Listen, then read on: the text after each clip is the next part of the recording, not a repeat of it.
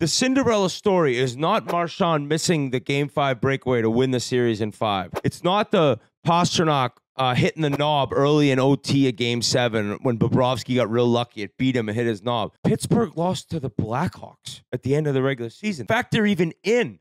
And now they're just running all over this league. It's an amazing story that, as I continue to think it would be ending, picking against them every single round, I'm down so much money on these guys. Like, bet them one time.